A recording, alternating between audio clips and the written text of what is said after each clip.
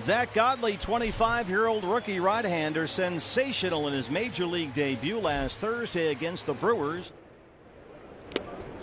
Good start. He strikes out Jackson, who was 0 for 4 with 3 punch-outs last night. Quickly one down. Quite as well as they'd hoped. Here comes Nick Ahmed. Tough play here for Nick. And that's the end of the inning. But here's the 3-1. Roller over the mound. Ahmed behind the bag. And he throws out Cruz. Either way, it's a ground ball out for Godley. Bouncer to second. Owings. They get the force on Cano and they turn the double play. They erase the leadoff walk. Quickly 2 down. Chases another one. And Zack Godley sprints off the mound. Over the scoreboard and left. Broken bat. Godley ducks. Owings has it. Ahmed turns it.